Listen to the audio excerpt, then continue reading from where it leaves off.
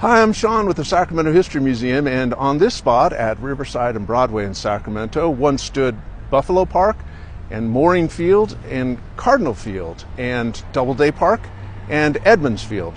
5 variations of essentially the same baseball park serving Sacramento professional baseball for 50 years, from 1910 to 1960.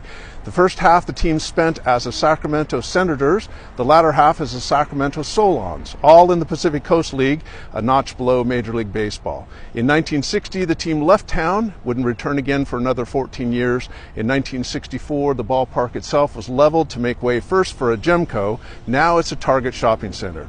Join us for another episode of On the Spot. See you in Sacramento.